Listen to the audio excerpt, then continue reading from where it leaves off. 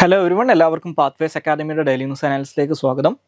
So ഇന്ന് നമ്മൾ discuss ചെയ്യാൻ പോകുന്ന topics insolvency and bankruptcy code, GPS spoofing, mangrove alliance for climate, നാസാസ് സൈക്കെ mission, RTA act, climate agriculture in India, indigenous production of rare disease drugs, ഏറ്റവും അവസാനം places ന്യൂസായിട്ട് Sundarbans.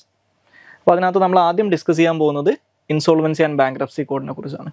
So insolvency and bankruptcy code എന്ന് പറയുന്നത് 2016 Indian parliament അതുവരെ ഇന്ത്യയിൽ ഉണ്ടായിരുന്ന ഇൻസോൾവൻസിയുമായിട്ട് ബന്ധപ്പെട്ടിട്ടുള്ള നിയമങ്ങളൊക്കെ consolidate ചെയ്തുകൊണ്ട് അല്ലെങ്കിൽ അതിനെ അമാൽഗമേറ്റ് ചെയ്തുകൊണ്ട് പാസ്സാക്കിയിട്ടുള്ള ഒരു നിയമമാണ്.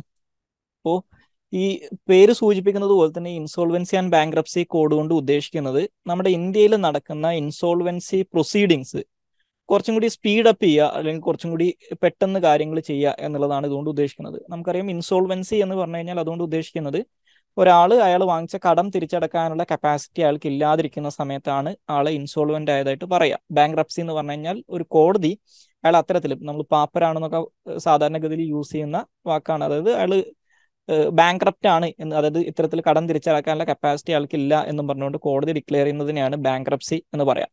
അപ്പൊ ഇന്ത്യയിൽ ഈ 2014 തൊട്ടുള്ള ഒരു കാലഘട്ടത്തിൽ വലിയ രീതിയിൽ ഈ നോൺ പെർഫോമിംഗ് അസറ്റ്സിന്റെ ഒക്കെ പ്രശ്നം വന്ന സമയത്താണ് ഇത്തരത്തിൽ ഇൻസോൾവൻസിയും ബാങ്ക്രപ്സി പ്രോസസ്സൊക്കെ കുറച്ചും കൂടി സ്പീഡപ്പ് ആക്കുന്നതിന് വേണ്ടിയിട്ടുള്ള ഒരു ആവശ്യകത വലിയ രീതിയിൽ ഉയർന്നു വരുന്നത്. കാരണം നമ്മൾ മറ്റുള്ള രാജ്യങ്ങളുമായിട്ട് കമ്പയർ ചെയ്യുന്ന സമയത്ത്, ഇപ്പോൾ US ഒക്കെ പോലുള്ള ഫ്രീ മാർക്കറ്റ് എക്കണോമീസുമായിട്ട് കമ്പയർ ചെയ്യുന്ന സമയത്ത് ഇന്ത്യയിൽ ഈ ഇൻസോൾവൻസി അതുപോലെ തന്നെ ബാങ്ക്രപ്സിയായിട്ട് ബന്ധപ്പെട്ടിട്ടുള്ള പ്രൊസീഡിങ്സ് തീരാൻ വേണ്ടിയിട്ട് ഒരുപാട് കൂടുതൽ സമയം എടുക്കുന്നുണ്ടായിരുന്നു. അപ്പോൾ ഇത് കുറച്ചും കൂടി പെട്ടെന്ന് തീർത്ത് കഴിഞ്ഞാൽ അത് ബിസിനസ് ഹൗസസിനെ ആണെങ്കിലും അതുപോലെ തന്നെ ഈ ലോൺ കൊടുത്തിട്ടുള്ള ബാങ്കുകളെ ആണെങ്കിലും അവരുടെ ഈ പ്രശ്നങ്ങൾ പരിഹരിക്കാൻ വേണ്ടിയിട്ട് കുറച്ചും കൂടി പെട്ടെന്ന് സഹായിക്കുന്ന ഒരു കാര്യമാണ്. അപ്പോൾ അതിന് വേണ്ടിയിട്ടാണ് നിലവിലുണ്ടായിരുന്ന ഇത്തരത്തിലുള്ള വേരിയസ് നിയമങ്ങളെയൊക്കെ കൺസോൾഡേറ്റ് ചെയ്തുകൊണ്ട് ഈ ഇൻസോൾവൻസി ആൻഡ് ബാങ്ക്രപ്സി കോഡ് എന്ന് പറയുന്ന ഒരു നിയമം ഇന്ത്യൻ പാർലമെന്റ് പാസ്സാക്കുന്നത്. അപ്പൊ നേരത്തെ സൂചിപ്പിച്ചതുപോലെ നോർമലി ഇപ്പോൾ US അല്ലെങ്കിൽ UK ഒക്കെ പോലുള്ള അഡ്വാൻസ്ഡ് ആയിട്ടുള്ള അല്ലെങ്കിൽ ഡെവലപ്ഡ് ആയിട്ടുള്ള എക്കണോമീസിനകത്ത് ഇപ്പോൾ UK ആണെങ്കിൽ 1 വർഷമാണ് insolvency and bankruptcy പ്രോസസ്സിന്റെ maximum period എന്ന് പറയുന്നത്, അല്ലെങ്കിൽ ഒരു ആവറേജ് പീരീഡ് എന്ന് പറയുന്നത്. US ആണെങ്കിൽ അത് 1.5 ഇയേഴ്സ് ആണ്. പക്ഷെ ഇന്ത്യയിൽ അത് ഏകദേശം 4.25 വർഷം വരെ നീണ്ടു നിൽക്കുന്ന ഒരു പ്രോസസ്സായിരുന്നു. അപ്പൊ ആ ഒരു സാഹചര്യത്തിലാണ് ഈ ഇൻസോൾവൻസി ആൻഡ് ബാങ്ക്രപ്സി കോഡ് ഇതിന്റെ ഈ ഒരു ടൈം ഡ്യൂറേഷൻ കുറക്കുന്നതിന് വേണ്ടിയിട്ടാണ് കൊണ്ടുവരുന്നത്. അപ്പൊ ഇൻസോൾവൻസി ആൻഡ് ബാങ്ക്രപ്സി കോഡിലൂടെ ഉദ്ദേശിക്കുന്നത് ഇത്തരത്തിലുള്ള ഇൻസോൾവൻസിയായിട്ട് ബന്ധപ്പെട്ടിട്ടുള്ള റെസൊല്യൂഷൻസ് അല്ലെങ്കിൽ അതിന്റെ ലിക്വിഡേഷൻ എന്ന് പറയുന്നത് ആ പ്രോസസ്സ് ഒരു 180 ഡേയ്സിനകത്ത് അല്ലെങ്കിൽ കൃത്യമായിട്ട് പറഞ്ഞാൽ 6 മാസത്തിനകത്ത് തീർക്കുക എന്നുള്ളതാണ് ഇതുകൊണ്ട് ഉദ്ദേശിക്കുന്നത്. അപ്പൊ ഈ ഇൻസോൾവൻസി ആൻഡ് ബാങ്ക്രപ്സി കോഡുമായിട്ട് ബന്ധപ്പെട്ടുള്ള കാര്യങ്ങൾ ചെയ്യുന്നതിന് വേണ്ടിയിട്ട് അല്ലെങ്കിൽ ഈ പ്രൊസീഡിങ്സിനെ റെഗുലേറ്റ് ചെയ്യുന്നതിന് വേണ്ടിയിട്ട്, ഇൻസോൾവൻസി ബാങ്ക്രപ്സി റിലേറ്റ് ചെയ്തിട്ടുള്ള പ്രൊസീഡിങ്സിനെ റെഗുലേറ്റ് ചെയ്യുന്നതിന് വേണ്ടിയിട്ട് ഈ നിയമത്തിന്റെ അടിസ്ഥാനത്തിൽ ഒരു insolvency and bankruptcy board of India അല്ലെങ്കിൽ IBBI എന്ന് പറയുന്ന ഒരു ഇൻസ്റ്റിറ്റ്യൂഷൻ അല്ലെങ്കിൽ ഓർഗനൈസേഷൻ എസ്റ്റാബ്ലിഷ് ചെയ്തിട്ടുണ്ടായിരുന്നു. അപ്പൊ ഈ IBBIയുടെ ജോലി എന്ന് പറയുന്നത് ഇതൊരു നമ്മുടെ ഇന്ത്യയുടെ ഫിനാൻസ് മിനിസ്ട്രി, ലോ മിനിസ്ട്രി, അതുപോലെ തന്നെ റിസർവ് ബാങ്ക് ഓഫ് ഇന്ത്യ എന്നീ സ്ഥലങ്ങളിൽ നിന്നുള്ള 10 മെമ്പേഴ്സാണ് ഇതിനകത്തുള്ളത്. അപ്പോൾ ഇവരുടെ ലക്ഷ്യം എന്ന് പറയുന്നത് ഇൻസോൾവൻസി പ്രോസസ്സിനെ റെഗുലേറ്റ് ചെയ്യുക എന്നുള്ളതാണ്. ഇനി രണ്ടാമതായിട്ട് ഡിസ്കസ് ചെയ്യാനുള്ള ടോപ്പിക് എന്ന് പറയുന്നത് GPS സ്പൂഫിംഗ് ആണ്. സോ GPS സ്പൂഫിംഗ് എന്ന് പറഞ്ഞു കഴിഞ്ഞാൽ ഈ GPS ഗൈഡഡ് ആയിട്ടുള്ള ഈ കമ്മ്യൂണിക്കേഷൻ കാര്യങ്ങൾ, ഇപ്പോൾ ഉദാഹരണം പറഞ്ഞാൽ വെഹിക്കിൾസോ അല്ലെങ്കിൽ ഡ്രോൺസോ ഒക്കെ പോലുള്ള കാര്യങ്ങളെ സ്പൂഫ് ചെയ്യുന്ന ഒരു പ്രോസസ്സിനെയാണ് സ്പൂഫിംഗ് എന്ന് പറയാം. സോ GPS സ്പൂഫിംഗ് എന്നുള്ളതുകൊണ്ട് ബേസിക്കലി അതുകൊണ്ട് ഉദ്ദേശിക്കുന്നത്, ഇപ്പോൾ നിങ്ങൾ ജസ്റ്റ് ഒരു ഡ്രോൺ ഇമാജിൻ ചെയ്യാം. അപ്പോൾ ആ ഡ്രോണിനകത്ത് ഒരു ലൊക്കേഷൻ ഡാറ്റ ഉണ്ടാവും. ആ ലൊക്കേഷൻ ആയിരിക്കും അതിന്റെ ടാർഗറ്റ് ആയിട്ട് വെച്ചിട്ട് ആ ഡ്രോൺ സഞ്ചരിക്കുന്നത്. അപ്പോൾ ഇവർക്കുള്ള ഈ ഡ്രോണിലേക്കുള്ള GPS സിഗ്നൽസ് വരുന്നത് GPS സാറ്റലൈറ്റുകളിൽ നിന്നായിരിക്കും. അപ്പോൾ അതിനെ ഓവർ റൈഡ് ചെയ്യുന്ന രീതിയിൽ, അത് ഇത്രയും ദൂരത്തുനിന്ന് വരുന്നതുകൊണ്ട് തന്നെ ആ സിഗ്നൽസിന്റെ സ്ട്രെങ്ത് കമ്പാരിറ്റീവ്ലി വീക്കർ ആയിരിക്കും. അപ്പോൾ ഒരു ഗ്രൗണ്ട് സ്റ്റേഷനിൽ വളരെ പവർഫുൾ ആയിട്ടുള്ള ഒരു റേഡിയോ എമിറ്റർ ഉപയോഗിച്ചുകൊണ്ട് അല്ലെങ്കിൽ ഒരു റേഡിയോ ട്രാൻസ്മിറ്റർ ഉപയോഗിച്ചുകൊണ്ട് വളരെ ഈ GPS സാറ്റലൈറ്റുകൾ കൊടുക്കുന്നതിനേക്കാട്ടിലും സ്ട്രോങ്ങർ ആയിട്ടുള്ള സിഗ്നൽസ് ഈ പറയുന്ന റേഡിയോ എമിറ്റേഴ്സ് വെച്ചിട്ട് ഈ ഡ്രോണിന് കൊടുക്കാൻ പറ്റും. അപ്പോൾ അതിലൂടെ ഈ ഡ്രോണിനെ കൺഫ്യൂസ് ചെയ്യിച്ചുകൊണ്ട് ഇതിന്റെ ടാർഗറ്റ് തെറ്റിച്ച് വേറൊരു സ്ഥലത്ത് ഇറക്കാനോ അല്ലെങ്കിൽ വേറൊരു ലൊക്കേഷനിൽ എത്തിക്കാനോ ഒക്കെ ഉപയോഗിക്കുന്ന ഒരു പ്രോസസ്സിനെയാണ് GPS സ്പൂഫിംഗ് എന്ന് പറയാം. അപ്പൊ ഇത് എന്ത് കാര്യത്തിലും ഉപയോഗിക്കാം. ഇപ്പൊ ഈ പറയുന്ന ഡ്രോണുകളുടെ കാര്യത്തിലോ അല്ലെങ്കിൽ ഈ GPS സിഗ്നൽസ് യൂസ് ചെയ്തുകൊണ്ട് പ്രവർത്തിക്കുന്ന വെഹിക്കിൾസിലൊക്കെ ഈ പറയുന്ന കാര്യം ഉപയോഗിക്കാം. അപ്പൊ ഈ GPS ജാമിങ്ങിനെക്കാട്ടിലും കുറച്ചും കൂടി ഡേഞ്ചറസ് ആയിട്ടുള്ള ഒരു പ്രോസസ്സാണ് GPS സ്പൂഫിംഗ് എന്ന് പറയുന്നത്. കാരണം GPS ജാമിങ് നടത്തി കഴിഞ്ഞാൽ, GPS ജാമിംഗ് എന്ന് പറഞ്ഞാൽ GPS സിഗ്നൽസ് അത് റിസീവ് ചെയ്യുന്ന ഒരു എന്താ പറയുക ഒരു മെഷീൻ അല്ലെങ്കിൽ ഒരു ഇത്തരത്തിലുള്ള ഒരു വെഹിക്കിളിലേക്ക് വരുന്നത് തടയാണ് GPS ജാമ്യം കൊണ്ട് ഉദ്ദേശിക്കുന്നത്. അത് നമുക്ക് ഐഡന്റിഫൈ ചെയ്യാൻ പറ്റും. പക്ഷേ GPS സ്പൂഫിംഗ് ഐഡന്റിഫൈ എന്നുള്ളത് കുറച്ചും കൂടി ബുദ്ധിമുട്ടാണ്. അത് ഡിറ്റക്ട് ചെയ്യുക എന്നുള്ളത് കുറച്ചും കൂടി ചാലഞ്ചിങ് ആണ്. അപ്പോൾ അതുകൊണ്ട് തന്നെ GPS ജാമിങ്ങിനെക്കാട്ടിലും കുറച്ചും കൂടി ഡേഞ്ചറസ് ആയിട്ടുള്ള ഒരു പ്രോസസ് ആയിട്ടാണ് GPS സ്പൂഫിംഗ് കണക്കാക്കുന്നത്. അപ്പോൾ ഈ GPS ജാമിങ് എന്താണെന്നും കൂടി ജസ്റ്റ് ഒന്ന് അറിഞ്ഞിരിക്കുക. GPS ജാമിങ് എന്ന് പറഞ്ഞു കഴിഞ്ഞാൽ പേര് സൂചിപ്പിക്കുന്നത് പോലെ തന്നെ ഇതൊരു GPS സിഗ്നൽസ് ജാം ചെയ്യുന്ന ഒരു ടെക്നിക്കാണ് GPS ജാമിങ് എന്ന് പറയുന്നത്. അപ്പോൾ ഇത് ഒരു റേഡിയോ ഫ്രീക്വൻസി, അതായത് വളരെ സ്ട്രോങ് ആയിട്ടുള്ള ഒരു റേഡിയോ ഫ്രീക്വൻസി സിഗ്നൽ പ്രൊഡ്യൂസ് ചെയ്തുകൊണ്ട് GPS സാറ്റലൈറ്റ് ട്രാൻസ്മിഷനെ ഡ്രൗൺ ചെയ്യുന്നതാണ് ഈ GPS ജാമിങ് എന്ന് പറയുന്നത്. അപ്പോൾ സ്വാഭാവികമായിട്ടും ഇതിൻ്റെ റിസീവർ ഈ പൊസിഷനിങ് ഇൻഫർമേഷൻ, ഈ റിസീവറിലേക്ക് കിട്ടിക്കൊണ്ടിരുന്ന പൊസിഷനിങ് ഇൻഫർമേഷൻ ലോസ് ആവാൻ ഇത് കാരണമായിട്ട് മാറും. ഓക്കെ, സോ ഈ GPS സ്പൂഫിങ്ങിൻ്റെ കേസിൽ ഈ GPS സിഗ്നൽ ജാം ചെയ്യാന്നുള്ളൊരു സംഭവം വരുന്നില്ല. ജസ്റ്റ് അതിനെക്കാട്ടും സ്ട്രോങ്ങർ ആയിട്ടുള്ള ഒരു സിഗ്നൽ കൊടുത്തുകൊണ്ട് ഇതിനെ വഴിതെറ്റിക്കുക എന്നുള്ളതാണ് ഉദ്ദേശിക്കുന്നത്. ഇനി അടുത്ത ടോപ്പിക് എന്ന് പറയുന്നത് മാംഗ്രൂവ് അലയൻസ് ഫോർ ക്ലൈമറ്റ് ആണ്, അല്ലെങ്കിൽ MAC ആണ്. സോ ഈ മാംഗ്രൂവ് അലയൻസ് ഫോർ ക്ലൈമറ്റ് എന്ന് പറയുന്നത് ഇന്ത്യ, UAE, അതുപോലെ തന്നെ Indonesia, Sri Lanka, Australia, Japan, Spain തുടങ്ങിയ രാജ്യങ്ങൾ കൂടി ചേർന്നുണ്ടാക്കിയിട്ടുള്ള ഒരു അലയൻസ് ആണ്. സോ ഇപ്പോൾ ഇവരുടെ ഒരു എയിം ആയിട്ട് പറയുന്നത് ഈ മാംഗ്രൂവ്സ് ഗ്ലോബൽ വാർമിംഗ് മിറ്റിഗേറ്റ് ചെയ്യുന്ന കാര്യത്തിൽ, അതുപോലെ തന്നെ ക്ലൈമറ്റ് ചേഞ്ച് സൊല്യൂഷൻസിലുള്ള അതിൻ്റെ പൊട്ടൻഷ്യൽ ആയിട്ടുള്ള ഉപയോഗത്തെക്കുറിച്ചൊക്കെ ഗ്ലോബലി ആളുകളെ എഡ്യൂക്കേറ്റ് ചെയ്യുക, അതുപോലെ തന്നെ ഇതിനെക്കുറിച്ചുള്ള അവയർനെസ് റേസ് ചെയ്യുക എന്നുള്ളതാണ് ഇതിൻ്റെ ഒരു എയിമായിട്ട് പറയുന്നത്. സോ ഇതൊരു ഇന്റർ ഗവൺമെന്റൽ അലയൻസ് ആണ്. പക്ഷേ ഇതൊരു വളണ്ടറി ബേസിസ്, കംപ്ലീറ്റ്ലി വളണ്ടറി ബേസിസിൽ പ്രവർത്തിക്കുന്ന ഒന്നാണ്. ഇവർക്ക് കൃത്യമായിട്ട് ഈ മെമ്പേഴ്സിൻ്റെ ഇടയിലുള്ള അക്കൗണ്ടബിലിറ്റി എൻഷുർ ചെയ്യുന്നതിനുള്ള മെക്കാനിസം ഒന്നുമില്ല. അപ്പോൾ അത് അതിൻ്റെ ഒരു വീക്ക്നെസ് ആയിട്ട് വേണമെങ്കിൽ പറയാം. അതുപോലെ തന്നെ ഒരു പ്രീഡിഫൈൻഡ് ആയിട്ടുള്ള സ്റ്റാൻഡേർഡ്സോ അല്ലെങ്കിൽ ഈ ഒരു അലയൻസ് ആസച്ച് ഏതെങ്കിലും തരത്തിലുള്ള ഗൈഡ് ലൈൻസ് ഇറക്കാറൊന്നുമില്ല.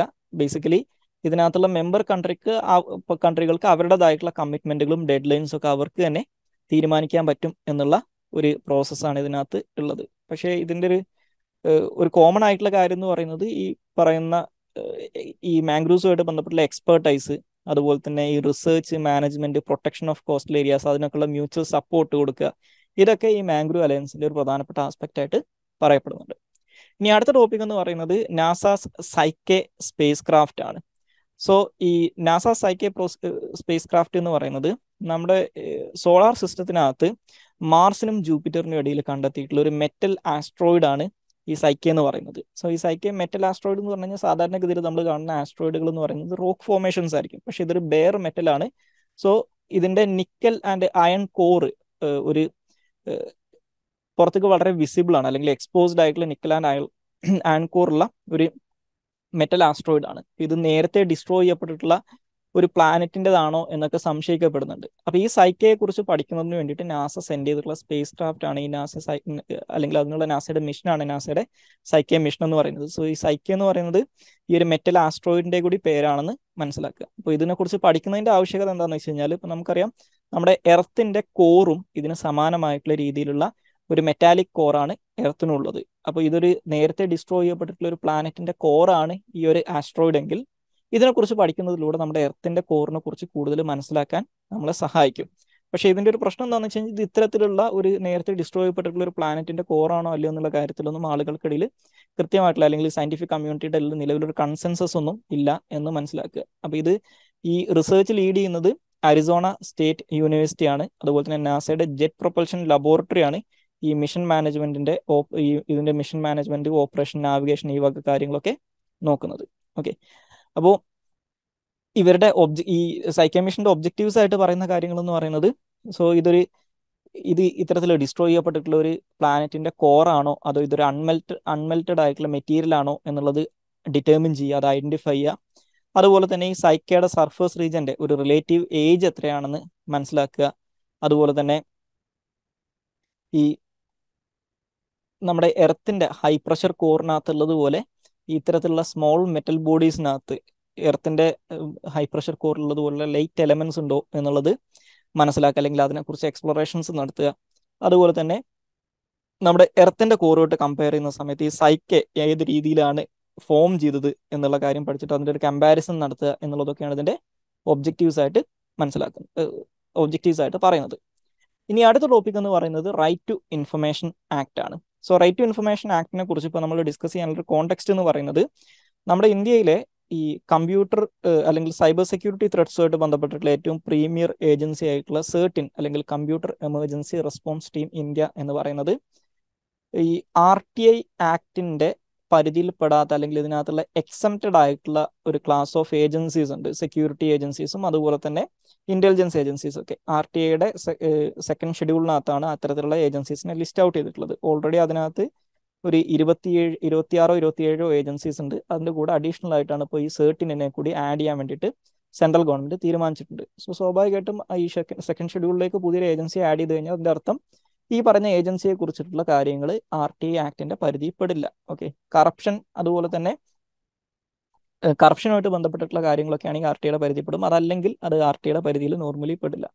അപ്പോൾ ആ ഒരു കോണ്ടെക്സ്റ്റിലാണ് നമ്മൾ ഈ RTI ആക്ടിനെ കുറിച്ച് ഡിസ്കസ് ചെയ്യുന്നത്. സോ ഈ RTI ആക്ട് എന്ന് പറയുന്നത് 2005 ഇന്ത്യൻ പാർലമെന്റ് പാസ്സാക്കിയിട്ടുള്ള ഒരു നിയമമാണ്. സോ ഈ നിയമത്തിന്റെ ലക്ഷ്യം എന്ന് പറയുന്നത് പബ്ലിക് ബോഡീസുമായിട്ട് ബന്ധപ്പെട്ടിട്ടുള്ള ഇൻഫർമേഷൻ പൊതുജനങ്ങൾക്ക് ഒരു അവകാശം എന്നുള്ള രീതിയിൽ അവരുമായിട്ട് ബന്ധപ്പെട്ടിട്ടുള്ള വിവരങ്ങൾ അറിയാന്നുള്ളത് പൊതുജനങ്ങളുടെ ഒരു അവകാശമായിട്ട് അല്ലെങ്കിൽ ഇന്ത്യൻ സിറ്റിസൺസിന്റെ ഒരു റൈറ്റ് ആക്കി മാറ്റിയിട്ടുള്ള ഒരു കാര്യമാണ്. അല്ലെങ്കിൽ ഇൻഫർമേഷൻ എന്ന് പറയുന്നത് ഒരു ലീഗൽ റൈറ്റ് ആയിട്ട് എസ്റ്റാബ്ലിഷ് ചെയ്തതാണ് ഈ റൈറ്റ് ടു ഇൻഫർമേഷൻ ആക്ട് എന്ന് പറയുന്നത്. സോ അപ്പോൾ ഈ നിയമം അനുസരിച്ച് നമ്മൾ റിട്ടേൺ ഫോമിലോ അല്ലെങ്കിൽ ഇലക്ട്രോണിക് ഫോമിലോ ഒക്കെ അപ്ലിക്കേഷൻ കൊടുത്തു കഴിഞ്ഞാൽ മാൻഡേറ്ററിലി അത് നമ്മൾ ആവശ്യപ്പെടുന്ന ഇൻഫർമേഷൻസ് ഇവർ നമുക്ക് തന്നിരിക്കണം എന്ന് നിർബന്ധമാണ്. അത് പബ്ലിക് അതോറിറ്റീസിന്റെ റെസ്പോൺസിബിലിറ്റിയാണ്. അപ്പോൾ നോർമലി RTI ആക്ട് അനുസരിച്ച് RTI ക്വറി കൊടുത്തു കഴിഞ്ഞാൽ വിത്തിൻ 30 ഡേയ്സിനകത്ത് അവർ അതിനുള്ള മറുപടി തരണം എന്നാണ്. ഇനി ആളുകളുടെ ലൈഫ് അല്ലെങ്കിൽ ലിബർട്ടിയുമായിട്ട് ബന്ധപ്പെട്ടിട്ടുള്ള അത് ഇത്തരത്തിലുള്ള എമർജൻസി കാര്യങ്ങളുമായിട്ട് ബന്ധപ്പെട്ടിട്ടുള്ള ക്വസ്റ്റ്യൻസ് ആണെങ്കിൽ 48 അവേഴ്സിനകത്ത് അതുമായിട്ട് ബന്ധപ്പെട്ടിട്ടുള്ള മറുപടി തന്നിരിക്കണം എന്നാണ്. അപ്പോൾ ഇത്തരത്തിലുള്ള ഇൻഫർമേഷൻസ് നേടുന്നതിന് വേണ്ടിയിട്ട് ഈ പബ്ലിക് ഇൻഫർമേഷൻ ഓഫീസേഴ്സിനെ ഈ പബ്ലിക് അതോറിറ്റീസ് അപ്പോയിന്റ് ചെയ്യണം എന്നുള്ളത് ഇതിനകത്തൊരു പ്രീ റിക്വസിറ്റ് ആയിട്ട് പറയുന്നുണ്ട്. അതുപോലെ തന്നെ നമ്മൾ ആവശ്യപ്പെടുന്ന ഇൻഫർമേഷൻസ് കിട്ടിയിട്ടില്ലെങ്കിൽ അല്ലെങ്കിൽ തന്ന ഇൻഫർമേഷൻസിനകത്ത് ഏതെങ്കിലും തരത്തിലുള്ള മിസ്ലീഡിംഗ് ആയിട്ടുള്ള ഇൻഫർമേഷനോ അല്ലെങ്കിൽ പാർഷ്യലി ട്രൂ ആയിട്ടുള്ള ഇൻഫർമേഷൻസോ അല്ലെങ്കിൽ കംപ്ലീറ്റ് ആയിട്ടുള്ള ഇൻഫർമേഷൻസ് തരാതിരിക്കുകയൊക്കെ ചെയ്തു കഴിഞ്ഞാൽ അതിനുള്ളൊരു അപ്പലറ്റ് മെക്കാനിസം കൂടി ഇതിനകത്ത് പറയുന്നുണ്ട്. അതിന് വേണ്ടിയിട്ടാണ് സ്റ്റേറ്റ് ഇൻഫർമേഷൻ കമ്മീഷനും നാഷണൽ ഇൻഫർമേഷൻ കമ്മീഷനൊക്കെ സ്റ്റാറ്റ്യൂട്ടറി ബോഡീസ് ആയിട്ട് ഇതിനകത്ത് എസ്റ്റാബ്ലിഷ് ചെയ്തിട്ടുള്ളത്. ഇനി നേരത്തെ സൂചിപ്പിച്ചതുപോലെ ഈ പറയുന്ന റൈറ്റ് ടു ഇൻഫർമേഷൻ ആക്ടിന്റെ പരിധിയിൽ പെടാത്ത ചില ഓർഗനൈസേഷൻസും ഇൻസ്റ്റിറ്റ്യൂഷൻസും ഉണ്ട്. അത്തരത്തിലുള്ള ഓർഗനൈസേഷൻസിനെയും ഇൻസ്റ്റിറ്റ്യൂഷൻസിനെയും ഒക്കെ ലിസ്റ്റ് ഔട്ട് ചെയ്യാൻ അല്ലെങ്കിൽ ഏതൊക്കെ ഇൻസ്റ്റിറ്റ്യൂഷൻസ് ആണ് അത്തരത്തിൽ എക്സംപ്റ്റഡ് ആയിട്ടുള്ളത് എന്ന് തീരുമാനിക്കാനുള്ള അധികാരം സെൻട്രൽ ഗവൺമെന്റിന് കൊടുക്കുന്നത് ഈ നിയമത്തിന്റെ സെക്ഷൻ 24 ആണ്. അപ്പോൾ ഈ സെക്ഷൻ 24 അനുസരിച്ച് സെക്കൻഡ് ഷെഡ്യൂളിനകത്ത് ഈ RTI ആക്ടിന്റെ സെക്കൻഡ് ഷെഡ്യൂളിനകത്ത് പറഞ്ഞിട്ടുള്ള ഓർഗനൈസേഷൻസ് RTIയുടെ പരിധിപ്പെടില്ല. പക്ഷേ ഈ സെക്കൻഡ് ഷെഡ്യൂളിനകത്ത് ആഡ് ചെയ്തിട്ടുള്ള ഇൻസ്റ്റിറ്റ്യൂഷൻസുമായിട്ട് ബന്ധപ്പെട്ട് കറപ്ഷൻ അലിഗേഷൻസ് അല്ലെങ്കിൽ ഹ്യൂമൻ റൈറ്റ് വയലേഷൻസുമായിട്ട് ബന്ധപ്പെട്ടുള്ള അലിഗേഷൻസ് വന്നു കഴിഞ്ഞാൽ അതുമായിട്ട് ബന്ധപ്പെട്ടുള്ള ഇൻഫർമേഷൻസ് അവൈലബിൾ ആയിരിക്കും എന്ന് മനസ്സിലാക്കുക. അപ്പോൾ നിലവിൽ ഈ ഇന്റലിജൻസ് ബ്യൂറോ അതുപോലെ തന്നെ റിസർച്ച് ആൻഡ് അനാലിസിസ് വിങ് അതുപോലെ തന്നെ നമ്മുടെ മിലിറ്ററി ഇന്റലിജൻസ് മിലിറ്ററിയായിട്ട് ബന്ധപ്പെട്ട് വരുന്ന മറ്റുള്ള ഇൻസ്റ്റിറ്റ്യൂഷൻസ് DRDO ഇതെല്ലാം തന്നെ ഈ സെക്കൻഡ് ഷെഡ്യൂളിനകത്ത് ഉൾപ്പെടുന്നതാണ്. അപ്പോൾ അതിൻ്റെ കൂടെയാണ് ഇപ്പോൾ ഈ പറയുന്ന CERT കൂടി ആഡ് ചെയ്തിട്ടുള്ളത്. അപ്പോൾ ഒരു ട്രാൻസ്പെറൻസി ഒരു ഗവേണൻസിനകത്തുള്ള ട്രാൻസ്പെറൻസിയുടെ പോയിന്റ് ഓഫ് വ്യൂവിൽ ചിന്തിക്കുന്ന സമയത്ത് അതൊരു നല്ല ഡെവലപ്മെന്റ് അല്ല എന്ന് മനസ്സിലാക്കുക. പക്ഷേ ഗവൺമെന്റ് ഇതിന് പറയുന്ന ഒരു ന്യായീകരണം എന്ന് പറയുന്നത് നമ്മുടെ ഇന്ത്യയിലേക്ക് നാഷണൽ സെക്യൂരിറ്റി ആയിട്ട് ബന്ധപ്പെട്ട് വരുന്ന സൈബർ സെക്യൂരിറ്റി ത്രെട്ടുകളൊക്കെ ഡീൽ ചെയ്യുന്നത് അല്ലെങ്കിൽ അതുമായിട്ട് ബന്ധപ്പെട്ടുള്ള ഇന്റലിജൻസ് ഒക്കെ ഡീൽ ചെയ്യുന്നത് CERT-നാണ്. അപ്പോൾ അതുകൊണ്ട് തന്നെ ഇതൊരു ഇന്റലിജൻസ് ഏജൻസി പോലെ തന്നെയാണ്. സോ അപ്പോൾ അത് ചില ഇൻഫർമേഷൻസ് നമുക്ക് പബ്ലിഷ് ചെയ്യുന്നത് നാഷണൽ ഇൻട്രസ്റ്റിന് എഗെയിൻസ്റ്റ് ആണെന്നുള്ളൊരു ആംഗിളിലാണ് CERT-നെ ഇതിനകത്ത് ആഡ് ചെയ്തിട്ടുള്ളത്. പക്ഷേ നമ്മളിതൊരു ഗവേണൻസിന്റെ ഒക്കെ പോയിന്റ് ഓഫ് വ്യൂവിൽ കാണുകയാണെങ്കിൽ ഇപ്പോൾ നിങ്ങളുടെ GS2-നകത്ത് വരുന്ന ഗവേണൻസിനകത്ത് ഉള്ളൊരു പ്രധാനപ്പെട്ട ടോപ്പിക്കാണ് ട്രാൻസ്പെറൻസി എന്ന് പറയുന്നത്. അപ്പോൾ ആ ട്രാൻസ്പെറൻസിയുടെ ഒക്കെ പോയിന്റ് ഓഫ് വ്യൂവിൽ ഇന്ത്യയിൽ ഗവേണൻസിനകത്ത് ട്രാൻസ്പെറൻസി കൊണ്ടുവരുന്നതിൽ നമ്മുടെ ഇന്ത്യൻ ഗവൺമെന്റ് ചെയ്തിട്ടുള്ള ഏറ്റവും വലിയൊരു സ്റ്റെപ്പാണ് ഈ RTI ആക്ട് പാസ്സാക്കുന്നുള്ളത്. പക്ഷേ RTI ആക്ട് നിലവിൽ വന്നതിന് ശേഷം സക്സസീവ് ആയിട്ടുള്ള എല്ലാ ഗവൺമെന്റുകളും ഈ RTI ആക്ടിനെ അണ്ടർമൈൻ ചെയ്യുന്നതിന് വേണ്ടിയിട്ട് ഒരുപാട് കാര്യങ്ങൾ ചെയ്തിട്ടുള്ളതായിട്ട് നമുക്ക് കാണാൻ സാധിക്കും. അതുപോലെ തന്നെ ഇന്ത്യയിലെ RTI ആക്ടുകൾ ഈ RTI ആക്ടിവിസ്റ്റുകൾ വലിയ രീതിയിൽ മരണപ്പെടുക അല്ലെങ്കിൽ കൊല്ലപ്പെടുകയൊക്കെ ചെയ്തിട്ടുള്ള സാഹചര്യങ്ങളും ഉണ്ടായിട്ടുണ്ട്. 100 കണക്കിന് RTI ആക്ടിവിസ്റ്റുകൾ ഓവർ ദി ഇയേഴ്സ് കൊല്ലപ്പെട്ടിട്ടുള്ളത് നമുക്ക് കാണാൻ സാധിക്കും. അപ്പോൾ ആ ഒരു കോണ്ടെക്സ്റ്റിലും കൂടി ഇതിനെ കുറിച്ച് മനസ്സിലാക്കിയിരിക്കുക. അപ്പോൾ ഒരു മെയിൻസ് പോയിന്റ് ഓഫ് വ്യൂലും കൂടി ഈ ഒരു ടോപ്പിക്കിനെ മനസ്സിലാക്കാൻ ശ്രമിക്കുക. ഇനി അടുത്തതായിട്ട് ഡിസ്കസ് ചെയ്യാനുള്ള topic climate agriculture in India എന്നുള്ളതാണ്. സോ നമുക്കറിയാം ഈ ലോകം മൊത്തം ഒരു വലിയ രീതിയിലുള്ള ക്ലൈമറ്റ് ക്രൈസിസിലൂടെ അല്ലെങ്കിൽ വലിയ രീതിയിലുള്ള ക്ലൈമറ്റ് ചേഞ്ചിലൂടെ കടന്നുപോയിക്കൊണ്ടിരിക്കുകയാണ്. അപ്പോൾ അതിൻ്റെ ഒരു ഫസ്റ്റ് കാഷ്വാലിറ്റി എന്ന് പറയുന്നത് അല്ലെങ്കിൽ ഈ ക്ലൈമറ്റ് ചേഞ്ച് കാരണം ഉണ്ടാക്കുന്ന ഫസ്റ്റ് ഇമ്പാക്റ്റ് എന്ന് പറയുന്നത് നമ്മുടെ അഗ്രികൾച്ചറൽ സെക്ടറിനെ ആയിരിക്കും. കാരണം അഗ്രികൾച്ചർ എന്ന് പറയുന്നത് ക്ലൈമറ്റുമായിട്ട് വളരെ ക്ലോസ്ലി അസോസിയേറ്റ് ചെയ്തിട്ടുള്ള അല്ലെങ്കിൽ ക്ലൈമറ്റിനെ ഡിപ്പെൻഡ് ചെയ്ത് പോകുന്ന ഒരു സെക്ടറാണ്. അപ്പോൾ ഈ അഗ്രികൾച്ചറൽ സെക്ടറിനകത്ത് അഡ്വേഴ്സ് ആയിട്ടുള്ള ഇമ്പാക്റ്റുകൾ ഈ ക്ലൈമറ്റ് ചേഞ്ച് കാരണം ഉണ്ടാകുന്ന സമയത്ത് അത് സ്വാഭാവികമായിട്ടും ഫുഡ് സെക്യൂരിറ്റി ത്രട്ടൺ ചെയ്യുന്ന ഒരവസ്ഥ ഉണ്ടാക്കും, അല്ലെങ്കിൽ ഫുഡ് ഇൻസെക്യൂരിറ്റി വളരാനുള്ള കാരണമായിട്ട് മാറും. അപ്പോൾ അത് നമ്മുടെ ഈ ഹ്യൂമൻസിൻ്റെ തന്നെ എക്സിസ്റ്റൻസിനെ ബാധിക്കുന്ന ഒരു കാര്യമാണെന്ന് മനസ്സിലാക്കുക. അപ്പോൾ ആ ഒരു കോണ്ടെക്സ്റ്റിൽ പറയുന്നത് നമ്മുടെ ലോകത്തിലുള്ള ഫുഡിൻ്റെ ഡിമാൻഡ്, ഡിമാൻഡ് ഫോർ ഫുഡ് എന്ന് പറയുന്നത് 2050 ആകുമ്പോഴേക്കും ഒരു 60% ഇതിൻ്റെ ഡിമാൻഡ് വർദ്ധിക്കാനുള്ള സാധ്യത ഉണ്ടെന്ന് ഇപ്പോൾ ഏകദേശം എസ്റ്റിമേറ്റ് ചെയ്യപ്പെടുന്നത്. അത്ര ഒരു 60% ഇൻക്രീസ്ഡ് ഡിമാൻഡ് വരാൻ ചാൻസ് ഉണ്ടെന്നാണ്. സോ ഇപ്പോൾ നമ്മൾ ഇപ്പോൾ പ്രൊഡ്യൂസ് ചെയ്യുന്നതിനേക്കാളും അല്ലെങ്കിൽ ഇപ്പോൾ ഈ ഫുഡിന് വരുന്ന ഡിമാൻഡിനെക്കാട്ടിലും 60% കൂടുതലായിരിക്കും 2050 ആകുമ്പോഴേക്കും ഉണ്ടാകുന്നത്. അപ്പോൾ ദാറ്റ് മീൻസ് ഇപ്പോഴത്തെ പ്രൊഡക്ഷൻ ലെവൽ മെയിൻറ്റെയിൻ ചെയ്താൽ മാത്രം പോരാ, ഈ പ്രൊഡക്ഷൻ നമുക്ക് കൂട്ടാൻ സാധിക്കണം, വർദ്ധിപ്പിക്കാൻ സാധിക്കണം. പക്ഷെ ഇപ്പോൾ ഓൺഗോയിങ് ആയിട്ടുള്ള ഈ ക്ലൈമറ്റ് ക്രൈസിസ് കാരണം ഉണ്ടാകുന്ന ഈ വെതർ പാറ്റേൺസിനകത്തൊക്കെ ഉണ്ടാകുന്ന അല്ലെങ്കിൽ റെയിൻഫോളിനകത്തൊക്കെ ഉണ്ടാകുന്ന ചേഞ്ച് ഓൾറെഡി ഈ അഗ്രികൾച്ചറൽ സെക്ടറിനകത്ത് വലിയ രീതിയിലുള്ള പ്രശ്നങ്ങൾ ഉണ്ടാക്കുന്നുണ്ട്. അത് ഫുഡ് പ്രൊഡക്ഷനൊക്കെ അഡ്വേഴ്സ്ലി എഫക്ട് ചെയ്യുന്നുണ്ട്. സോ അപ്പോൾ ഇതുമായിട്ട് കോപ്പപ്പ് ചെയ്തുകൊണ്ട് എങ്ങനെ ഈ ഫുഡ് പ്രൊഡക്ഷൻ മുന്നോട്ട് കൊണ്ടുപോകുന്നുള്ളത് വലിയൊരു പ്രശ്നമാണ്. അപ്പോൾ ആ ഒരു കോണ്ടെക്സ്റ്റിലാണ് ഈ ക്ലൈമറ്റ് റിസൈലന്റ് അഗ്രികൾച്ചർ എന്നൊക്കെ പറയുന്ന ഒരു ടോപ്പിക് വളരെ സിഗ്നിഫിക്കൻ്റ് ആയിട്ട് മാറുന്നത്. അപ്പോൾ ഈ ക്ലൈമറ്റ് ചേഞ്ച് ഏത് തരത്തിലാണ് ഇന്ത്യയിലെ അഗ്രികൾച്ചറൽ സെക്ടറിനെ ഇമ്പാക്ട് ചെയ്യുന്നതെന്ന് മനസ്സിലാക്കി. ഇത് നമ്മൾ ഓൾറെഡി ഡിസ്കസ് ചെയ്തിട്ടുള്ള ഒരു കാര്യമാണ്. ഒന്ന് ഈ പറയുന്ന ഓൾട്ടേർഡ് ആയിട്ടുള്ള റെയിൻഫോൾ പാറ്റേൺ ആണ്. നമുക്കറിയാം ഇന്ത്യയിലെ അഗ്രികൾച്ചറൽ സെക്ടർ പ്രധാനമായിട്ടും റെയിൻഫെഡ് അഗ്രികൾച്ചറാണ്, അല്ലെങ്കിൽ ഇറിഗേഷന് വേണ്ടിയിട്ട് നമ്മൾ പ്രധാനമായിട്ടും ഡിപ്പെൻഡ് ചെയ്യുന്നത് റെയിൻഫോളിനെയാണ്. അപ്പോൾ ഈ റെയിൻഫോളിന്റെ പാറ്റേണിനകത്ത് മാറ്റം വരുന്നുണ്ട്. ഇപ്പോൾ നമുക്കൊരു എൽനിനോ ഒക്കെ വരുന്ന സമയത്ത് നമുക്കത് കൃത്യമായിട്ട് ഇന്ത്യയിലെ അഗ്രികൾച്ചറൽ ഔട്ട്പുട്ട് വലിയ രീതിയിൽ ഡിസ്റപ്റ്റ് ചെയ്യപ്പെടുന്നത് നമുക്ക് കാണാൻ സാധിക്കും. അപ്പോൾ അത് വലിയ രീതിയിലുള്ള പ്രശ്നം ഉണ്ടാക്കുമെന്ന് മനസ്സിലാക്കുക. അതുപോലെ തന്നെ ടെമ്പറേച്ചർ കൂടുമ്പോൾ സ്വാഭാവികമായിട്ടും അത് അഗ്രികൾച്ചറൽ പ്രൊഡക്ഷന് കൂടുതൽ പുതിയ ഡിസീസസ് വരാനും അല്ലെങ്കിൽ ഈ വെള്ളത്തിന്റെ ആവശ്യകത വർദ്ധിക്കാനും അതുപോലെ തന്നെ അഗ്രികൾച്ചറൽ പ്രൊഡക്ഷൻ കുറയാനൊക്കെ കാരണമാവും. പിന്നെ അതുപോലെ തന്നെ shifting pest and disease dynamics, ഈ പറയുന്ന ഇറഗുലർ ആയിട്ടുള്ള അല്ലെങ്കിൽ റെയിൻഫോളിന്റെ പാറ്റേണിനകത്ത് ഓൾട്ടറേഷൻസ് നടക്കുകയും അതിന്റെ കൂടെ ടെമ്പറേച്ചർ കൂടുകയൊക്കെ ചെയ്യുന്ന സമയത്ത് പുതിയ തരത്തിലുള്ള ഡിസീസസ് വരും. അതുപോലെ തന്നെ പുതിയ തരത്തിലുള്ള പെസ്റ്റ് അറ്റാക്കുകൾ, അതായത് നോർമലി നമ്മളൊരു ടൈം പീരീഡിൽ കാണാത്ത ഒരു ഒരു പെർട്ടിക്കുലർ ടൈമിൽ കാണാത്ത തരത്തിലുള്ള പെസ്റ്റ് അറ്റാക്ക് ഒക്കെ വരാനുള്ള സാധ്യതകളുണ്ട്. പിന്നെ വാട്ടർ സ്കേസിറ്റിയാണ്, ക്രോപ്പിംഗ് പാറ്റേണിനകത്ത് ഡിസ്റപ്ഷനും ചേഞ്ചസും വരും. ഇതാണ് ഇതിന്റെ അഡ്വേഴ്സ് ഇമ്പാക്ട്. ഇനി ഇതുണ്ടാക്കുന്ന ചാലഞ്ചസ് എന്ന് പറയുന്നത്, ഇപ്പോഴത്തെ ഒരു എസ്റ്റിമേറ്റ് അനുസരിച്ച് പറയുന്നത് ഇന്ത്യയിലെ ക്രോപ്പ് ഈൽഡ് 2010 തൊട്ട് 2039 വരെയുള്ള ഒരു കാലഘട്ടം എടുത്തു നോക്കിക്കഴിഞ്ഞാൽ ഇറ്റ് ഈസ് പ്രഡിക്റ്റഡ് ദാറ്റ് ഈ 2010 ക്രോപ്പ് ഈൽഡുമായിട്ട് കമ്പയർ ചെയ്യുന്ന സമയത്ത് 2039 ഒക്കെ ആകുമ്പോഴേക്കും ഒരു 9% ക്രോപ്പ് ഈൽഡ് കുറയും എന്നാണ് പറയുന്നത്. സോ ഞാൻ നേരത്തെ പറഞ്ഞു നമ്മുടെ ഫുഡിന്റെ ഡിമാൻഡ് കൂടിക്കൊണ്ടിരിക്കുകയാണ്. അപ്പോൾ നമുക്ക് ഈ പ്രൊഡക്ഷൻ കൂട്ടുകയാണ് വേണ്ടത്. പക്ഷേ ഓൺ ദി ഗ്രൗണ്ട് നടക്കുന്നത് നേരെ തിരിച്ചാണ്, ക്രോപ്പിന്റെ ഈൽഡ് കുറഞ്ഞുകൊണ്ടിരിക്കുകയാണെന്ന് മനസ്സിലാക്കുക. അതുപോലെ തന്നെ ഈ യുണൈറ്റഡ് നേഷൻസിന്റെ സസ്റ്റൈനബിൾ ഡെവലപ്മെന്റ് ഗോൾസിനകത്തുള്ള ഒന്നാണ് എൻഡിങ് ഹങ്കർ എന്ന് പറയുന്നത്. അപ്പോൾ ഈ ഫുഡ് പ്രൊഡക്ഷൻ മെയിൻറ്റെയിൻ ചെയ്യാൻ പറ്റിയിട്ടില്ലെങ്കിൽ അല്ലെങ്കിൽ അത് വർദ്ധിപ്പിക്കാൻ സാധിച്ചിട്ടില്ലെങ്കിൽ ഈ എൻഡിങ് ഹങ്കർ എന്ന് പറയുന്ന SDG ഗോൾസ് ഒക്കെ അച്ചീവ് ചെയ്യുക എന്ന് പറയുന്നത് എക്സ്ട്രീംലി ഡിഫിക്കൽട്ട് ആയിട്ട് മാറും. നിങ്ങൾക്ക് ഓൾറെഡി അറിയാം, ഇന്ത്യ ഈ ഗ്ലോബൽ ഹങ്കർ ഇൻഡെക്സിലൊക്കെ ഇപ്പോൾ വളരെ മോശമായിട്ടുള്ള ഒരു റാങ്കിങ്ങിലാണ് നിൽക്കുന്നത്. മോർ ദാൻ 100 ആണ് ഇന്ത്യയുടെ റാങ്ക് വരുന്നത് എന്ന് പറയുന്നത്. അപ്പോൾ അത് ഇംപ്രൂവ് ചെയ്യാൻ പറ്റാത്തൊരു സാഹചര്യം വരും എന്ന് മനസ്സിലാക്കുക. ഇനി അതുപോലെ തന്നെ ഇതുമായിട്ട് ബന്ധപ്പെട്ടിട്ടുള്ള ഇനീഷ്യേറ്റീവ്സ്, ഗവൺമെന്റ് ഒരുപാട് സ്കീംസ് ഒക്കെ പ്രഖ്യാപിക്കാറുണ്ടെങ്കിലും അതിന്റെ ഇംപ്ലിമെന്റേഷനകത്ത് ഒരുപാട് പ്രശ്നങ്ങളുണ്ടെന്ന് മനസ്സിലാക്കുക. ഉദാഹരണത്തിന് ഇന്ത്യയുടെ ഒരു national action plan on climate change എന്ന് പറയുന്ന ഒരു നാഷണൽ ആക്ഷൻ പ്ലാൻ ഉണ്ട്. അപ്പോൾ അതിനകത്ത് ഈ ക്ലൈമറ്റ് റെസിലിയന്റ് അഗ്രികൾച്ചറിനെ കുറിച്ചൊക്കെ പറയുന്നുണ്ടെങ്കിലും അതിന്റെ ഇംപ്ലിമെന്റേഷൻ, ഇപ്പോൾ അതിന്റെ ഭാഗമായിട്ട് വരുന്ന ഈ പ്രിസിഷൻ ഫാമിങ്ങിന്റെ ഒക്കെ ഇംപ്ലിമെന്റേഷൻ എന്ന് പറയുന്നത്, അല്ലെങ്കിൽ സോയിൽ ഹെൽത്ത് കാർഡിന്റെ ഒക്കെ ഇംപ്ലിമെന്റേഷൻ എന്ന് പറയുന്നത് ഒരു വളരെ ലിമിറ്റഡ് സ്കോപ്പിലാണ് ഇപ്പോഴും നിൽക്കുന്നത്. അതുപോലെ തന്നെ നമ്മുടെ ഇവിടുത്തെ ഈ ഫാമിംഗ് കമ്മ്യൂണിറ്റിയുടെ ഇടയിൽ ഇപ്പോഴും അതിന് വലിയൊരു ഫുട് ഹോൾഡ് കിട്ടിയിട്ടില്ല എന്നുള്ള കാര്യം മനസ്സിലാക്കുക.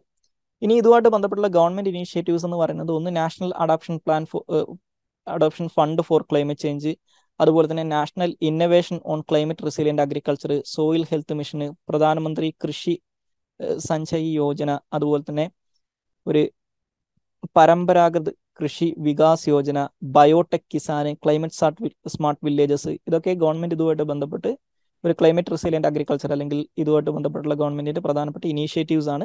ഇനി ഇതിന് നമുക്കൊരു വേ ഫോർവേഡ് പറയാൻ പറ്റുന്നത് ഒന്ന് ഒരു ക്ലൈമറ്റ് സ്മാർട്ട് അഗ്രികൾച്ചർ ഇംപ്ലിമെന്റ് ചെയ്യുക എന്നുള്ളതാണ്. അതുപോലെ തന്നെ Inter cropping and agro forestry four biodiversity and climate resilience പറയാം. അതായത് ഇപ്പോൾ നമ്മൾ ചെയ്യുന്നത് ഒരു കംപ്ലീറ്റ്ലി ഈ ഫാം ലാൻഡിനെ വെറും അഗ്രികൾച്ചറൽ ആക്ടിവിറ്റീസിന് മാത്രം യൂസ് ചെയ്യാതെ അതിനകത്തൊരു അഗ്രോ ഫോറസ്ട്രിയും കൂടി മെയിൻറ്റെയിൻ ചെയ്യാൻ നോക്കുക. അപ്പോൾ അത്തരത്തിൽ നമുക്ക് സോയിൽ ഡീഗ്രഡേഷനും അതുപോലെ തന്നെ സോയിൽ ഡീഗ്രഡേഷനൊക്കെ കുറക്കാനും അതുപോലെ തന്നെ ഈ മണ്ണൊലിപ്പ് പോലുള്ള പ്രശ്നങ്ങൾ തടയാനും സോയിൽ ഹെൽത്ത് മെയിൻറ്റെയിൻ ചെയ്യാനൊക്കെ സാധിക്കും എന്നാണ് പറയുന്നത്. അതുപോലെ തന്നെ കൂടുതൽ ഹൈടെക് ഫാമിങ്ങിലേക്ക് നമ്മുടെ ഫാമിംഗ് മെത്തഡോളജി മാറ്റുക എന്നുള്ളതാണ്. അതുപോലെ തന്നെ ക്ലൈമറ്റ് സ്മാർട്ട് ആയിട്ടുള്ള വാട്ടർ മാനേജ്മെന്റ് ഇംപ്ലിമെന്റ് ചെയ്യുക, ഡ്രിപ്പ് ഇറിഗേഷൻ പോലുള്ള കാര്യങ്ങളൊക്കെ ചെയ്യുക എന്നുള്ളതാണ് ഇതിനുള്ളൊരു വേ ഫോർവേഡ് ആയിട്ട് പറയാൻ പറ്റുന്നത്.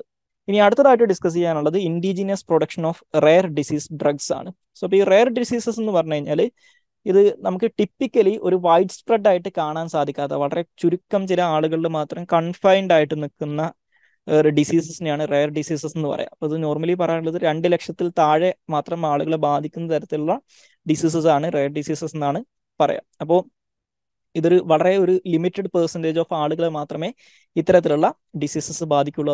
അതുകൊണ്ടാണ് ഇതിനെ റെയർ ഡിസീസസ് എന്ന് വിളിക്കുന്നത്. അപ്പോൾ ഇത് കൂടുതലും ആളുകളുടെ ജനറ്റിക്സുമായിട്ട് കണക്റ്റഡ് ആയിട്ടുള്ള ഒന്നാണ്. അതായത് ഒരു തലമുറയിൽ നിന്ന് അടുത്ത തലമുറയിലേക്ക് ട്രാൻസ്ഫർ ചെയ്യപ്പെടുന്ന തരത്തിലുള്ള ഡിസീസസ് ആണ്. പക്ഷെ ഇത് സ്പ്രെഡ് ആവാനുള്ള അല്ലെങ്കിൽ മറ്റുള്ള ആളുകളിലേക്ക് സ്പ്രെഡ് ആവാനുള്ള ചാൻസസ് സ്പ്രെഡ് ആവുന്നത് കുറവായിരിക്കും. ഒരു വലിയൊരു പോപ്പുലേഷൻ എടുത്ത് നോക്കിക്കഴിഞ്ഞാൽ അതിനകത്ത് വളരെ ചുരുക്കം ആൾക്കാർക്ക് മാത്രമേ ഈ ഒരു അസുഖം ഉണ്ടാവുള്ളൂ. അപ്പോൾ അതുകൊണ്ട് തന്നെ ഇതിൻ്റെയൊക്കെ മെഡിക്കേഷനൊക്കെ ഹൈലി കോസ്റ്റ്ലി ആയിരിക്കും. ഇതിൻ്റെ മെഡിക്കേഷൻ പലതും അവൈലബിൾ ആയിരിക്കില്ല. കാരണം ഈ പ്രൈവറ്റ് സെക്ടറിലുള്ള ഫാർമസ്യൂട്ടിക്കൽ കമ്പനീസിന് ഇതിന് വേണ്ടിയിട്ടുള്ള മെഡിസിൻസ് ഡെവലപ്പ് ചെയ്യുക എന്നുള്ളത് ഒരിക്കലും ഫീസിബിൾ ആയിരിക്കില്ല. കാരണം അതിൻ്റെ മാർക്കറ്റ് വളരെ ലിമിറ്റഡ് ആണ് എന്നുള്ളതുകൊണ്ട്.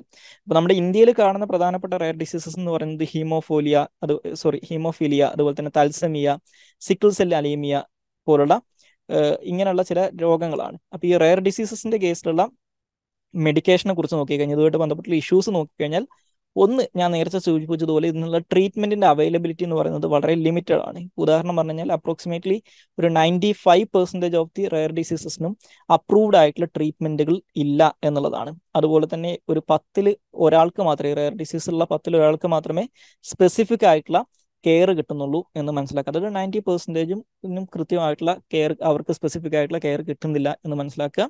അതുപോലെ തന്നെ ഇത് കുട്ടികളിൽ ഉണ്ടാക്കുന്ന ഇമ്പാക്റ്റ് വളരെ വലുതാണ്. ഇപ്പോൾ ഇതിനകത്ത് ഈ റെയർ ഡിസീസസ് ബാധിക്കുന്നതിൽ ഡിസ്പ്രൊപ്പോർഷനേറ്റ്ലി ഉള്ളത് കുട്ടികളാണ്. ഏകദേശം 50% ഇത്തരത്തിലുള്ള ഡിസീസസ് വരുന്നത്, പുതിയ കേസുകൾ റെക്കോർഡ് ചെയ്യുന്നത് കുട്ടികളിലാണെന്നാണ് പറയുന്നത്.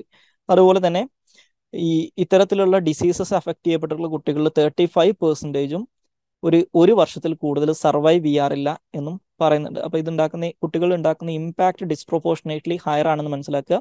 അതുപോലെ തന്നെ നേരത്തെ സൂചിപ്പിച്ചതുപോലെ ഇതിന്റെ ട്രീറ്റ്മെന്റ് കോസ്റ്റ് എന്ന് പറയുന്നത് വളരെ കൂടുതലായിരിക്കും. കാരണം എന്തുകൊണ്ടാണെന്ന് വെച്ച് കഴിഞ്ഞാൽ ഒന്ന്, ഇത്തരത്തിലുള്ള ഡ്രഗ്സ് പ്രൊഡ്യൂസ് ചെയ്ത് കഴിഞ്ഞാലും അത് മാസമായിട്ട് മാർക്കറ്റ് ചെയ്യാനോ പ്രൊഡ്യൂസ് ചെയ്യാനോ പറ്റില്ല. കാരണം അതിന്റെ ഡിമാൻഡ് വളരെ കുറച്ച് ആൾക്കാരെ ബാധിക്കുന്ന അസുഖമായതുകൊണ്ട് തന്നെ അതിന്റെ ഡിമാൻഡ് വളരെ കുറവായിരിക്കും. അപ്പോൾ അതുകൊണ്ട് തന്നെ ഇതിന്റെ ട്രീറ്റ്മെന്റിന്റെ കോസ്റ്റ് വളരെ കൂടുതലായിരിക്കും. പലപ്പോഴും ഇതിനുള്ള ട്രീറ്റ്മെന്റ് നേരത്തെ സൂചിപ്പിച്ചതുപോലെ കൃത്യമായിട്ടുള്ള ട്രീറ്റ്മെന്റ് പ്രോട്ടോകോൾസോ അല്ലെങ്കിൽ ഇതുമായിട്ട് ബന്ധപ്പെട്ടുള്ള കൃത്യമായിട്ടുള്ള ഡ്രഗ്സോ ഒന്നും അവൈലബിൾ ആയിരിക്കില്ല. ഇനി അതുപോലെ തന്നെ മറ്റൊരു പ്രശ്നം എന്ന് പറയുന്നത് ഇതിന്റെ പോളിസി ഡിസൈൻ ചാലഞ്ചസ് ആണ്.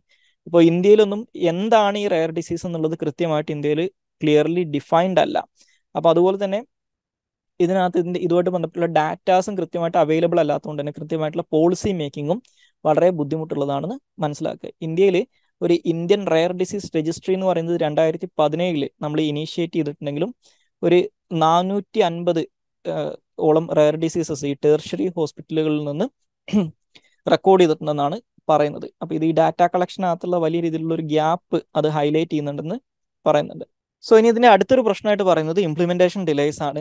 Implementation delays and lack of urgency ആണ്. ഉദാഹരണത്തിന് നമ്മുടെ ഇന്ത്യയിൽ ഈ റെയർ ഡിസീസസുമായിട്ട് ബന്ധപ്പെട്ടിട്ടുള്ള പോളിസീസ്, ഒരു national policy four rare diseases എന്ന് പറയുന്ന ഒരു പോളിസി ഉണ്ടെങ്കിലും അതിന്റെ ഇംപ്ലിമെന്റേഷൻ അത് വലിയ ഇതിൽ ഡിലേസ് വരുന്നുണ്ടെന്ന് പറയുന്നുണ്ട്. ഉദാഹരണം പറഞ്ഞു കഴിഞ്ഞാൽ ഈ നാഷണൽ പോളിസി ഫോർ റെയർ ഡിസീസസിനകത്ത് ഒരു സെന്റർ ഫോർ എക്സലൻസിനെ കുറിച്ച് ഡെസിഗ്നേറ്റ് ചെയ്തിട്ടുണ്ട്. അതായത് പക്ഷെ അവര് കാര്യമായിട്ടുള്ള അവർക്ക് ആവശ്യത്തിനുള്ള ഫിനാൻഷ്യൽ സപ്പോർട്ടോ അല്ലെങ്കിൽ ഈ പറയുന്ന ഇതിനകത്തുള്ള പേഷ്യൻസിനുള്ള സർവൈവൽ പ്രോസ്പെക്ട്സ് പുറത്തിറക്കുന്നതിലോ അല്ലെങ്കിൽ ഈ എസ്പെഷ്യലി കുട്ടികളുമായിട്ട് ബന്ധപ്പെട്ടുള്ള കാര്യങ്ങൾ ചെയ്യുന്നതിലൊന്നും കൃത്യമായിട്ടുള്ള സപ്പോർട്ട് അവർക്ക് കിട്ടുന്നില്ല എന്നുള്ള ഒരു പ്രശ്നമുണ്ട്.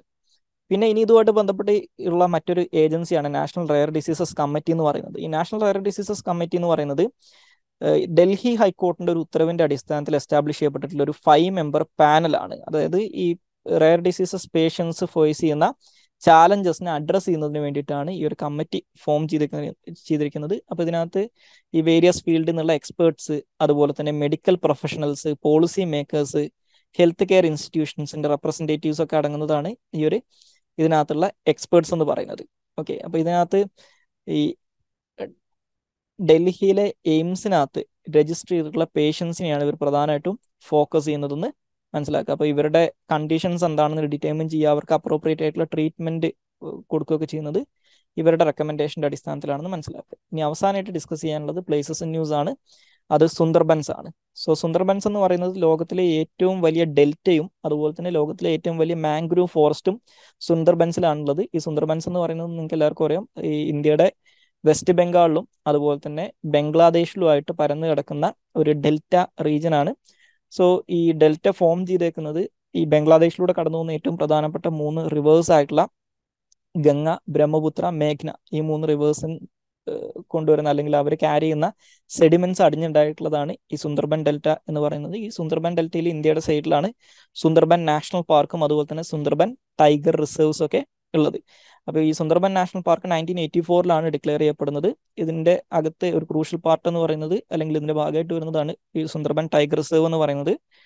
സോ ഇതിനെ ഒരു വേൾഡ് ഹെറിറ്റേജ് സൈറ്റ് ആയിട്ട് 1987 യുനെസ്കോ റെക്കഗ്നൈസ് ചെയ്തിട്ടുണ്ട്. അതുപോലെ തന്നെ 2001 യുനെസ്കോ ഇതിനൊരു ബയോസ്ഫിയർ റിസർവ് ആയിട്ടും റെക്കഗ്നൈസ് ചെയ്തിട്ടുണ്ടെന്ന് മനസ്സിലാക്കുക. ഇനി ഹൈലി ഡൈവേഴ്സ് ആയിട്ടുള്ള ഫ്ലോറ ആൻഡ് ഫോണ ഉള്ള ഒരു സ്ഥലം കൂടിയാണ് ഈ സുന്ദർബൻ ഡെൽറ്റ റീജിയൻ എന്ന് പറയുന്നത്. ഇപ്പോൾ ഇന്ത്യയിലെ ഈ ഇന്ത്യയുടെ ഭാഗമായിട്ട് കിടക്കുന്ന പ്രദേശങ്ങളിലെ സുന്ദർബൻ വെറ്റ്ലാൻഡ്സ് ഇന്ത്യ ഒരു വെറ്റ്ലാൻഡ് ഓഫ് ഇന്റർനാഷണൽ ഇമ്പോർട്ടൻസ് ആയിട്ട് അല്ലെങ്കിൽ ഒരു റംസാർ കൺവെൻഷൻ അനുസരിച്ചിട്ടുള്ള ഒരു വെറ്റ്ലാൻഡ് ഓഫ് ഇന്റർനാഷണൽ ഇമ്പോർട്ടൻസ് ആയിട്ട് 2019 ഡെസിഗ്നേറ്റ് ചെയ്തിട്ടുണ്ട്. അതുപോലെ തന്നെ ഇവിടെയുള്ള ഏറ്റവും പ്രധാനപ്പെട്ട എൻഡേഞ്ചേർഡ് സ്പീഷീസ് ആണ് ഒന്ന് റോയൽ ബംഗാൾ ടൈഗർ, അതുപോലെ തന്നെ ഗംഗ ആൻഡ് ഇറവാഡി ഡോൾഫിൻസ്, അതുപോലെ തന്നെ എസ്റ്റുറൈൻ ക്രോക്കഡൈൽസ് അല്ലെങ്കിൽ സാൾട്ട് വാട്ടർ ക്രോക്കഡൈൽസ് എന്ന് പറയുന്നത്, അതുപോലെ തന്നെ വളരെ ക്രിട്ടിക്കലി എൻഡേഞ്ചേർഡ് ആയിട്ടുള്ള ഒരു റിവർ ടെറാപ്പിൻ ഉണ്ട്. അതായത് ഇത് ബേസിക്കലി ഒരു ഫ്രഷ് വാട്ടർ ടേർട്ടിൽ സ്പീഷീസ് ആണ്.